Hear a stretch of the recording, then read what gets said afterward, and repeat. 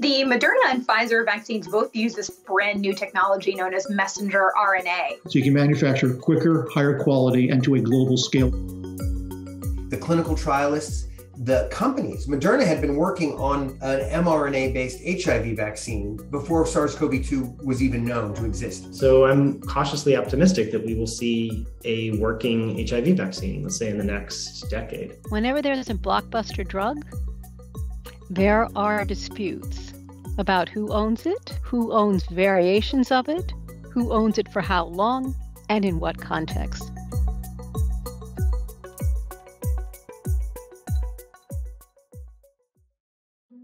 More than 30 biotech and pharmaceutical companies around the world are racing to develop a safe COVID-19 vaccine. Investors, public health specialists, and other experts are watching closely to see which company gains regulatory approval first. But there's a big question lingering over the process. How do we balance safety with speed? Because of the urgency of the pandemic, the White House has launched Operation Warp Speed, which provides funding and other assistance to help companies speed up the development and distribution process. Under this program, the White House has chosen 7 different candidates to fast track. 6 of the 7 candidates are being developed by seasoned companies such as Pfizer, AstraZeneca, Merck, Sanofi partnered with GlaxoSmithKline, Novavax, and Johnson & Johnson. The only newcomer on the list? Moderna, which is one of the most promising COVID vaccine creators, has already started phase 3 trials late last month. We're putting our bets behind Moderna. Shares of Moderna are swinging this morning. You sell Moderna, you buy Gilead. If Moderna can do it, you know that we're going higher. Moderna was founded 10 years ago and has yet to bring a product to market. But its new approach to a vaccine have many people hopeful for an alternative, viable candidate during the pandemic. Here's where the high-stakes race for a coronavirus vaccine stands. Biotech company Moderna, as well as Pfizer, which partnered with the German biotech company BioNTech, have been working on what's called an mRNA delivery approach to a vaccine. Many think it could be the best option for rapid production during the pandemic. Traditional immunization methods involve injecting a dead or weakened form of a virus into the body. This triggers the immune system to create proteins called antibodies, which protect a person in the event a live virus gets into their system. The mRNA vaccine approach doesn't require injecting a virus into the patient in order to create those antibodies. Messenger ribonucleic acid, or mRNA, are molecules that exist within the body that transport instructions to the part of the cell that creates proteins. The mRNA approach to the vaccine is to encode instructions into a synthetic strand of mRNA on how to create antibodies to fight the virus. Once those programmed strands of mRNA are introduced, the body's natural process of creating proteins takes over, and it reproduces the antibodies without needing the weakened virus present in a person's system. The Moderna and Pfizer vaccines both use this brand new technology known as messenger RNA. And there are differences in the two vaccines, in the way they're formulated, in the way they're put together, and actually in the way they're dosed. Pfizer's vaccine is given as 2 doses 3 weeks apart, whereas Moderna's is given as 2 doses 4 weeks apart. Now, from the outside, these vaccines are going to look very, very similar, except in that dosing regimen. But because there are these small differences in the way they're made and designed, they could work differently in different populations. This new approach to a vaccine has never been approved by any world regulatory body. There are some advantages to the mRNA approach. Because the vaccine doesn't contain a virus, the participant can't get infected by the vaccine, which is a risk for traditional immunization methods. The mRNA vaccine would also be easier to manufacture. Traditional vaccines that use a dead or weakened form of the virus must be grown inside live cells. The production of these vaccines is slower. For example, the most common way for the flu vaccine to be manufactured at scale is to grow the vaccine's viruses within fertilized hen eggs. Those eggs are incubated for several days to allow the viruses to replicate. The viruses are then killed, purified, and go through extensive quality testing before distribution. You're not dealing with any live virus, so issues relative to containing the virus don't exist. It is a streamlined process. It's new, so you're not dealing with legacy manufacturing issues, and it's quicker. So you can manufacture quicker, higher quality, and to a global scale, which is exactly what we need. The only questions are, these are new technologies. We're still learning how to do it exactly right. And I'm convinced that there won't be any vaccine on the market that has not done it exactly right, because the only thing worse than no vaccine is a vaccine that is either not efficacious or unsafe. That's not permissible. When the White House selected the 5 vaccine candidates in early June 2020 to receive prioritized access to clinical trials, it signaled that the government favored these drug makers' approaches to the vaccine over others. The U.S. government doubled down on this preferential treatment by pre-ordering 100 million doses from Pfizer in July 2020 and 100 million from Moderna in August 2020. But the vaccines are still being tested, with both Pfizer and Moderna's mRNA candidates entering late-stage clinical trials in the summer of 2020. Vaccines typically go through 3 stages of clinical trials before they receive regulatory approval. The first stage tests the vaccine on a small group of healthy volunteers to ensure the drug is safe to give to a larger group of people before moving forward. Phase 2 is larger, with several hundred people receiving the vaccine. This stage is to help figure out the best dosage for the vaccine, as well as to continue monitoring risks and side effects. But obviously, everything is a risk-benefit proposition. So for some conditions, like, for example, ovarian cancer or lung cancer, the drugs can be very lethal, but the disease is even more so. So you wouldn't accept the same degree of risk for a cancer medication as you would for an allergy medication. Phase 3 studies are conducted on thousands of people. During the third stage of a study, researchers are monitoring for safety as well as how effective the vaccine is. Moderna's Phase 3 study involves around 30,000 participants across 89 sites in the United States. Half of them will receive the vaccine while the other half receive a placebo. A placebo is a drug that is made with inactive ingredients, so it will not have any real effect on the patient's health. The trial is a double-blind study, meaning neither the candidates nor the researchers know who received the placebo and who received the vaccine in order to prevent bias. Phase 3 trials typically last anywhere from 1 to 3 years, but the pandemic has led to the studies being fast-tracked. We anticipate our base plan for efficacy for the first interim readout to be in November. That's our base plan. Our best plan is October. I think it's unlikely, but it's possible. And if the infection rate in the country was to slow down in the next weeks, it could potentially be pushed out as a worst case scenario, I would say, December. Part of what's extraordinary about this process is everything has been shrunken. It is unheard of in vaccine history to go from the development of the vaccine into phase 1, 2, 3 trials within a span of, what has it been, like less than 6 months at this point. People always ask me, who's going to win the race? Who's going to be first? And here's my answer. I don't care. You know, I just want a safe and efficacious vaccine as quickly as possible that passes the appropriate regulatory and scientific muster. It doesn't necessarily matter who gets to the finish line first on a vaccine, because the supply of the vaccine will be so limited at the beginning that it's not a winner-take-all situation here. Basically, you need all hands on deck to be able to supply this vaccine to try to build up immunity so that we can stop the transmission of the virus. Because of the urgency of the pandemic, many experts expect some of the vaccines to be approved for wider use by the FDA through what is called an emergency use authorization, or an EUA. That doesn't necessarily mean it's a lower standard. That EUA allows them to stage the authorization, the access to the vaccine, to different high-risk groups. An emergency use authorization is not the same as full approval. It sets a lower bar, essentially, in order to get drugs or vaccines to market faster. And now they would emphasize that the lower bar in terms of vaccines doesn't mean that they aren't sure that it works and they aren't sure that it is safe. It just requires less paperwork to get through the approval process. The FDA has granted an emergency authorization for certain coronavirus treatments that have shown promising results in treating the virus in severe cases. One notable example is the emergency authorization for Gilead Sciences' remdesivir, a drug typically used to treat Ebola. For drugs, for example, the threshold for getting an EUA is to prove that there may be benefit of using the drug that outweighs any risks. Vaccines have a higher bar because they're given to healthy people.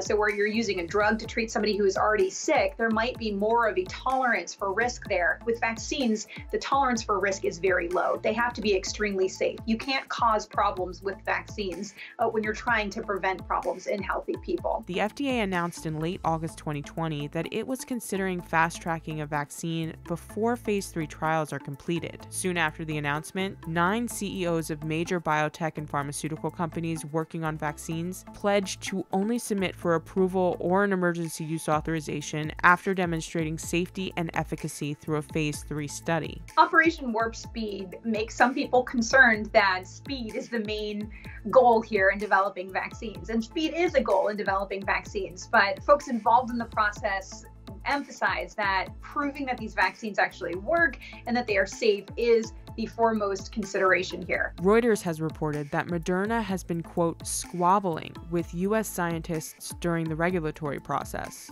Moderna is showing that it's got problems understanding how to work with the FDA. And I'm not present at these meetings, but the press has been that Moderna is arguing with the FDA over a number of different issues, scientific issues. And it's good to have those types of robust debates. But at the end of the day, the FDA is going to call the shots based on what it feels is the best path forward. And Moderna, while it's free, of course, to do whatever it feels is the best thing for it to do as a company, will ultimately have to let the FDA make its decision. So, early arguments are oftentimes a harbinger of problems to come a bit later. A company that is bringing its first product through the FDA approval process, this product happens to be a vaccine to try to help stop a pandemic. There are going to be a lot of questions there, and we're watching a relatively young company, a relatively unproven company, figure this out in real time. A lot of times there are bumps in this road, but the world isn't watching them. Moderna is trying to go as fast as possible. The FDA is also trying to go as fast as possible, but they need to work out exactly how to go as fast as possible while also ensuring the highest degree of safety and getting the best data. And so while that report came out a few months ago, I haven't heard as many rumblings about potential disagreements between Moderna and regulators recently. When asked for comment on the report, a Moderna spokesperson told CNBC, "We are focused on our goal of producing a safe and effective vaccine expeditiously and rely on several important collaborations in reaching our objectives. On any given day, we have many different interactions between Moderna and representatives of the US and other governments as we work together to successfully respond to the pandemic."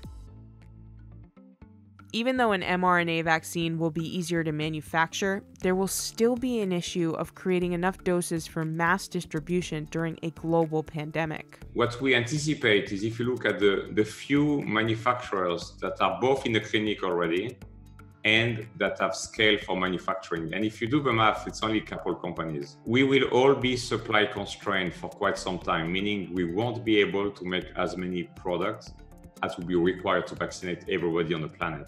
In order to speed up the process and make sure vaccines are immediately available after approval, many companies are manufacturing doses before the clinical trials are completed. This process is called manufacturing at risk. They're manufacturing tens and hundreds of millions of doses with the hope that once their product gets approved, they'll be that much further ahead of the game and we can begin inoculating people sooner in the proposition. However, if their programs do fail, and some will, all the doses that they manufactured will have to be destroyed. And that's an extremely expensive proposition. So one of the things that Operation Warp Speed does is it cushions that fall a little bit. It allows everybody to be smart and also more aggressive. And that's what we need to really defeat this virus in warp speed. Since there will be a limited amount of vaccine doses at first, the distribution process must be more selective. I like to make the analogy, an emergency room doctor doesn't go to everyone waiting and say, all right, I'm giving everyone 5 minutes equally. No, they look at who's having the most severe health problems, who's got the heart attack. They focus the attention there. And that should be the same approach with a vaccine. Where can the vaccine do the most in terms of saving lives initially? And then once you've saved a lot of lives and you've reduced the mortality rate, where can it do the most to reduce the adverse economic impacts of COVID? Those are the two primary considerations in distributing a vaccine among countries. More than 170 countries are in talks to participate in the World Health Organization's global effort called the COVID-19 Vaccines Global Access, or COVAX facility. The goal of the program is to speed up vaccine development, ensure all countries have access to the vaccine, and distribute doses to the highest risk population within each country. The White House announced on September 1st, 2020 that the U.S. does not plan to join the initiative, a move which has experts concerned. Vaccine nationalism, it's called, keeping the vaccine for my country, is a natural response. Governments are responsible for the freedom and well-being of their citizens, but there's a limit to what they should do, and there's also some obligation to the world. The consistent message through all my experiences has been, An outbreak anywhere is an outbreak everywhere. I think it's narrow-minded for us to go back to looking at this as a nationalistic approach, because you can't with infectious diseases. They do not care what border they're in. They don't need a passport. It is in our benefit to ensure that the rest of the world continues to get the vaccine, access to the successful vaccine, and that the rest of the world is protected, because we live in this world. Until we can get this vaccine to every corner, or vaccines to every corner of the world, we can't really go back to normalcy. It's also possible that an American company may not develop the vaccine first. If a country involved in the COVAX facility develops an effective vaccine, the U.S. could be excluded from the coordinated effort to distribute it equitably. So, what will a post-vaccine world look like? The head scientist of Operation Warp Speed, Dr. Monsef Salawi, said in early September 2020 that he expects there will be enough doses to vaccinate 20 to 25 million Americans by the end of 2020. I think it's possible that we'll see a vaccine broadly available towards the end of the first quarter of 2021, but it's clearly going to slip into 2021. I do not think you're going to see a vaccine licensed by the FDA, get a biologics license application for broad distribution in 2020. I think you're likely to see a staged authorization where incremental groups are getting access to the vaccine through the end of this year, assuming that they work and that they're demonstrated to be safe and effective. That means that there's going to be a period of time between now and next summer where our reality stays about the same. We don't know what's going to happen with the virus itself, but I don't think that I see a lot changing. I hope that what we find is a better balance in which we continue to take the mitigation measures, so we don't have to take more extreme measures such as lockdown. As long as we find that in-between space where we can operate businesses, where we can keep the community transmission down enough to continue, pursuing colleges, schools, and a huge part of this is going to be keeping the numbers down. There's concern among public health experts that distrust of vaccinations could hinder achieving herd immunity. And unfortunately, one of the groups that is most suspicious of the government are communities of color, for lots of reasons, but there is suspicion. And these are the same communities that have higher rates of infection. So it's the perfect storm of problems here. There'll be a question of whether or not we need to continue vaccinating the population. And does this coronavirus, the SARS-CoV-2 become like the flu, or pneumovax, where we need to continue vaccinating every year or every other year? And what would that mean in terms of continuing to maintain that herd immunity? So those are some of the things to think about in terms of normal. The question of whether or not we go back to normal, well, it will depend on where you live in 2021.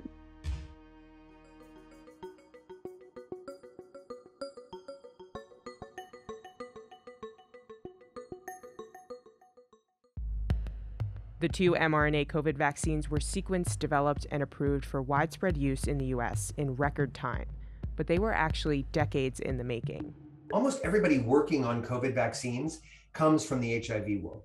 The clinical trialists, the companies, Moderna had been working on an mRNA-based HIV vaccine before SARS-CoV-2 was even known to exist.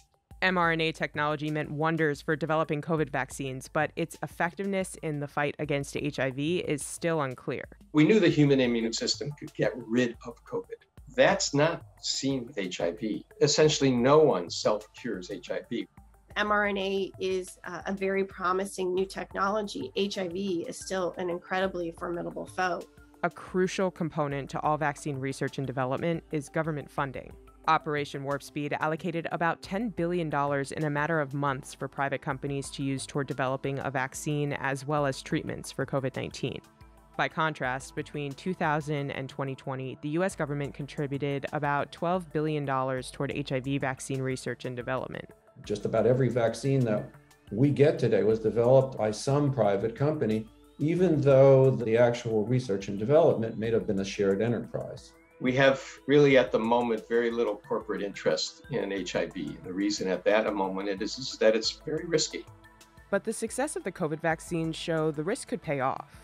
If we leave exclusive control of manufacturing and pricing and distribution of life-saving medical technologies to for-profit companies, then the result is inequitable access. We clearly see in HIV that this remains a disease of people who are marginalized and stigmatized and in some countries criminalized. So what does the success of the COVID mRNA vaccines mean for HIV?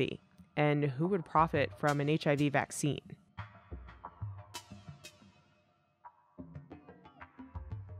If you asked many AIDS activists of the 1980s about the race toward a cure for HIV, they would probably describe it as more of a crawl. The Center for Disease Control documented the first case of what would later be identified as AIDS in 1981. President Ronald Reagan didn't make his first public speech about the AIDS crisis until May 1987, 6 years after the first case was reported. Only medical science can ever truly defeat AIDS.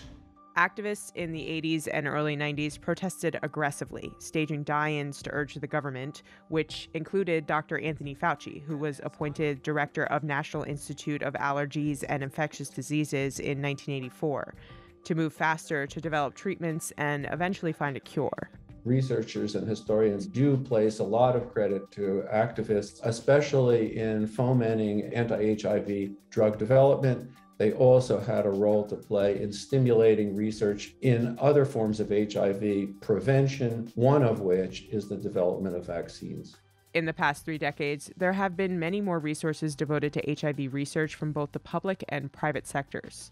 The U.S. government is an incredibly valuable partner in biomedical and pharmaceutical R&D.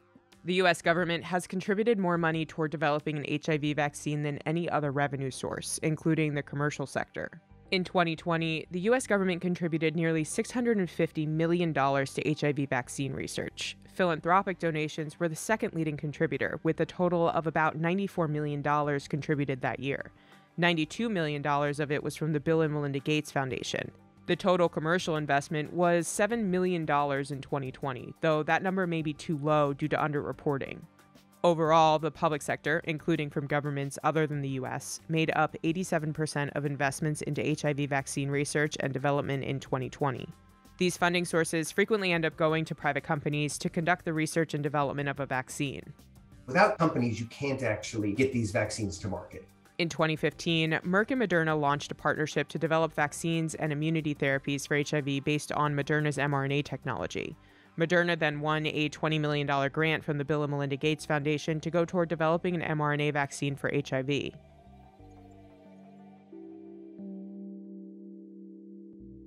The investment into HIV research paved the way for huge advancements in vaccine development. People were really looking to this mRNA technology as a new way to rapidly produce vaccines for a lot of different infections. A vaccine is made up of 2 critical things.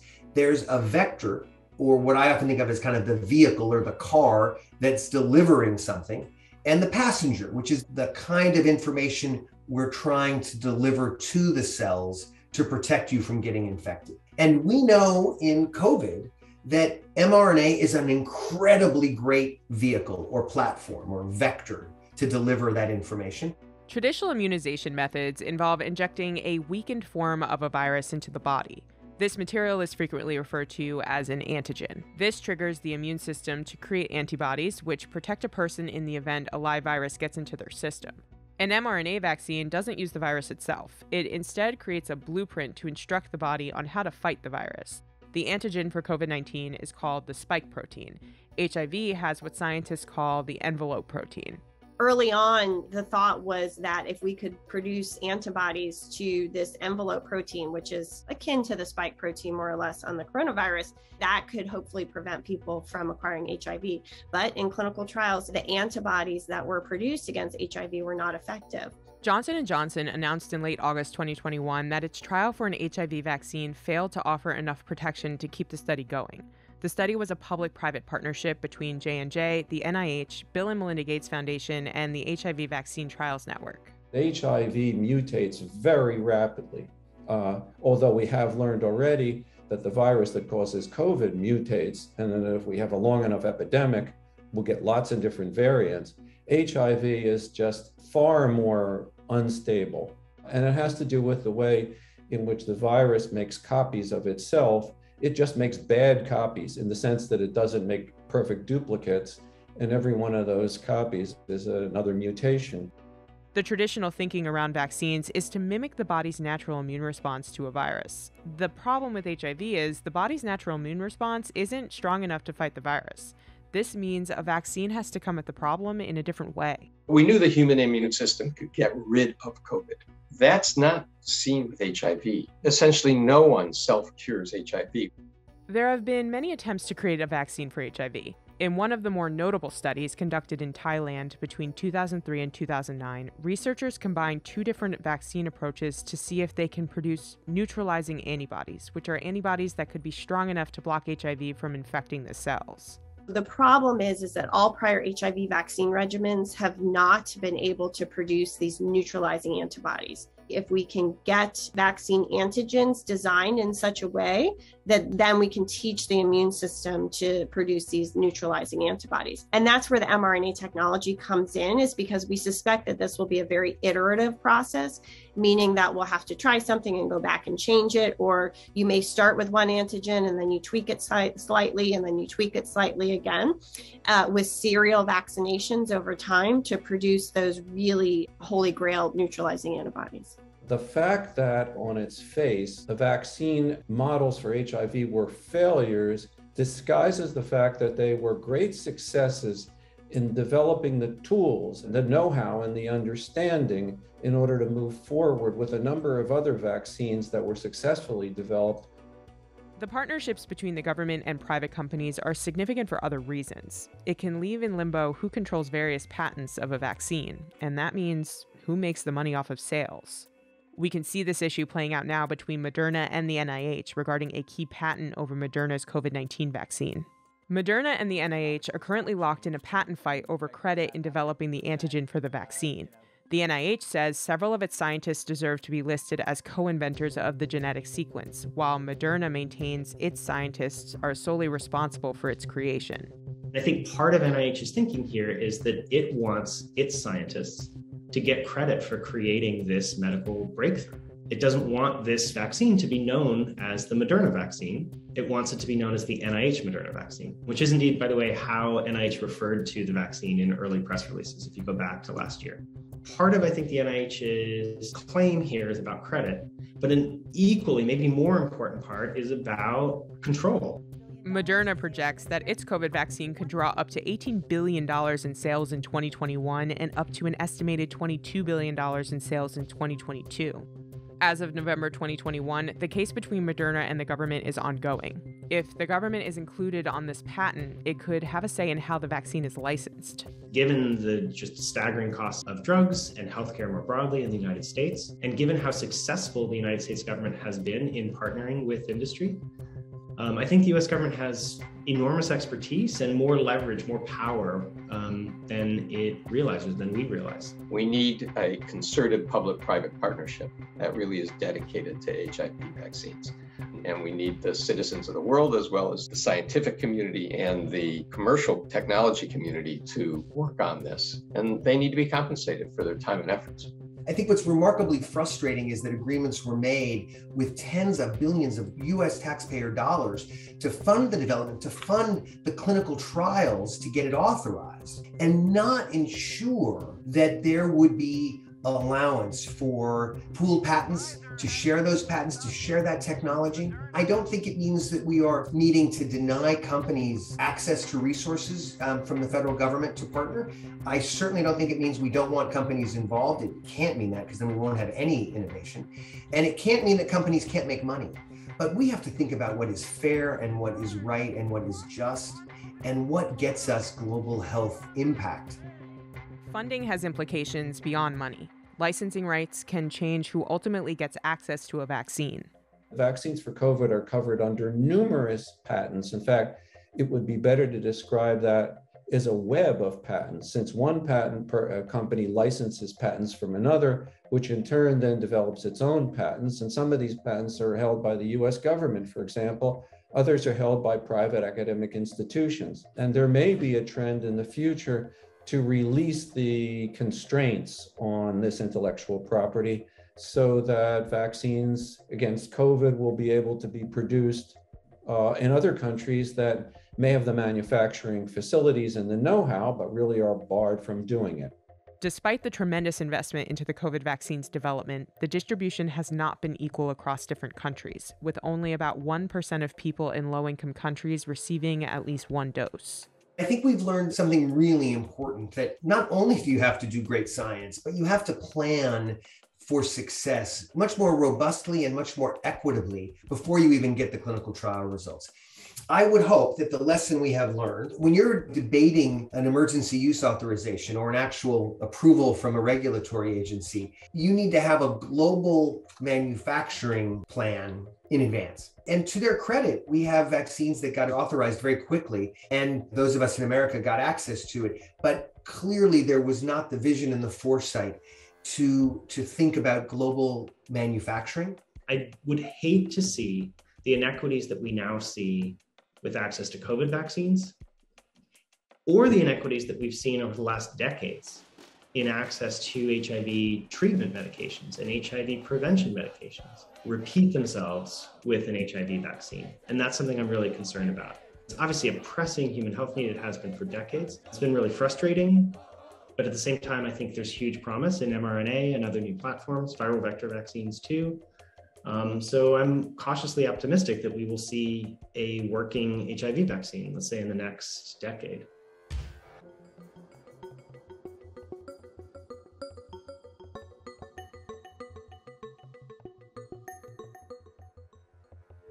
COVID vaccines have changed the course of the pandemic. They prevented over 1 million deaths in the US and over 10.3 million hospitalizations in 2021. But what's equally impressive was the speed and efficiency in which they were created. I have never seen the level of attempts at collaboration, like wanting to try and figure this out in public-private partnership form in my 20-year career. However, the groundbreaking collaboration might be giving way to another looming battle on the horizon. A battle over who truly owns the COVID vaccine. We're following a developing story. Moderna, the drug maker, locked in a fight with the NIH over its COVID vaccine. These two entities have essentially been partners on the COVID vaccine, but now they are in a battle over one of the key patents behind it. Patents have historically been viewed as important in part because they assure the company that if they are successful in getting the drug to market, that they stand to have essentially a monopoly on the rights to sell that drug for a certain period of time, typically, say, around 20 years. Whenever there's a blockbuster drug, there are disputes about who owns it, who owns variations of it, who owns it for how long, and in what context. We are likely to see these battles playing out in the U.S. courts and in international courts for a long time to come. Controversy over COVID vaccine patents has grabbed the attention of the world and the likes of President Biden and Bill Gates, and its outcome could have ramifications on how the world ends the pandemic.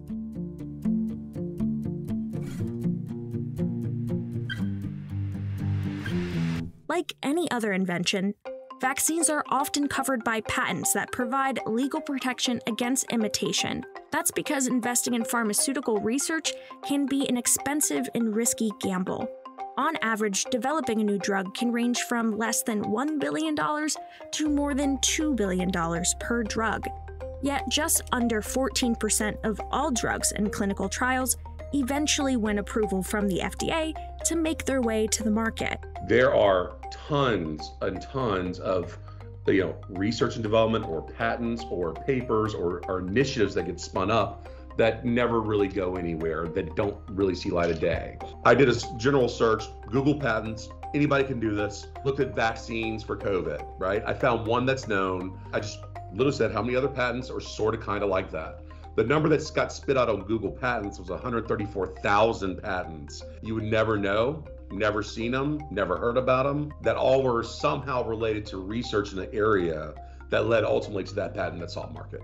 A successful patent, however, can often result in a big payoff. Not only does it give the inventor the sole right to produce and sell their products, but it also allows them to earn royalties whenever their patent is used to create a product. Patents have historically been presented as a way to reward a company that has developed and brought a drug to the market and to compensate it for all of the costs that were incurred in getting it to the market. They stand to have essentially a monopoly on the rights to sell that drug for a certain period of time, typically, say, around 20 years. lawsuits over valuable pharmaceutical patents have been common throughout history. A fair percentage of the litigation that happens in the United States relates to pharmaceutical patents. Our legal system spends a lot of time trying to figure out who owns what and what are the boundaries of those rights. Pharmaceutical patents, if they lead particularly to blockbuster medicines, have a lot of money at stake. So that means there are a lot of resources to hire lawyers to try to argue over who owns what. In November 2021, a similar conflict broke out over the COVID-19 vaccine, putting Moderna at odds with the US government. Moderna collaborated with the researchers at the National Institute of Health, a federal agency, to develop their vaccine, Spikevax. When Moderna excluded the NIH researchers as co-inventors and a central patent covering the mRNA sequence, NIH publicly challenged the patent, arguing that 3 of its scientists made meaningful contributions to its research. When you have large industry, you have government, and you're trying to blend commercial interest with governmental do-good interest, there's always going to be some kind of natural tension. And that's to be expected. They are arguing over methods of stabilizing the spike protein within the vaccine. So it's critically important to the Moderna vaccine who actually owns that. If the government is listed on the patent, then it has remarkable control over what the parties can do with it. While Moderna eventually backed down in their fight against the NIH, the dispute could foreshadow more to come. Another dispute can potentially rise over NIH's patent for the spike protein that allows the vaccine to induce a stronger immune response. While companies like Pfizer paid money to obtain a license from NIH, Moderna did not. Moderna could also be facing another patent infringement lawsuit by Arbutus Biopharma Corp., a company with a similar patent on its delivery system. Multiple reports surrounding Moderna's patent complications haven't helped with the company's dwindling performance in the market. In October 2020, Pfizer was also sued by Alel Biotechnology and Pharmaceuticals for allegedly using their proteins in their vaccine testing that infringe on their existing patent. I do anticipate going forward that we're going to see more lawsuits and disputes arise over COVID-19 vaccine patents. I think at some level it's pretty much unavoidable. We are likely to see these battles playing out in the U.S. courts and in international courts for a long time to come. The COVID vaccine patents can also pose other threats beyond legal conflict. Patents within the US also extend throughout the world, thanks to an international agreement known as TRIPS. Some experts argue this is why vaccines are less accessible in lower-income countries. The existence of patents and specifically intellectual property protections does 2 things. One is it limits how much manufacturing there can be of that product or that vaccine. And the other thing that it does is it keeps the price of that product and vaccine artificially high, or keeps it high enough that it limits the ability of other countries in the world, particularly low middle income countries, to be able to purchase those vaccines. In response, calls to waive the patents on COVID vaccines have continuously gained traction throughout the world. Some of the recent ideas that have been floated include things known as patent waivers, which is basically saying, okay, you may have a patent, but we're going to administratively say that patent no longer gives you protection in the market. You have to give your recipe away to everybody in an effort to get more vaccines out there to help get us as a global economy back on fair footing. In October 2020, India and South Africa first brought the matter to the spotlight after formally proposing the WTO to waive intellectual property rules over the COVID vaccines. While patents might have a place in the normal world, the hope is that the pandemic could force countries to consider an exception. Until we have full vaccination around the world, we're going to continue to see new variants arise. And every time there's a new variant, we're going to realize very quickly that it's not possible to contain that variant in just one part of the world. The world can't wait. It certainly can't wait 20 years for the patent to end, but it can't even wait for the period of time necessary to get through the existing waiver processes. There is also the question of ethics. The US government played a major role in funding the vaccine. Research from 2021 discovered that most of the technology used for the COVID vaccine was mostly funded by the public sector. So, is it ethical for drug companies to make a profit off of their patents? The reason that public investment happens is that we're trying to protect the public from new diseases, protect and improve the health of the public.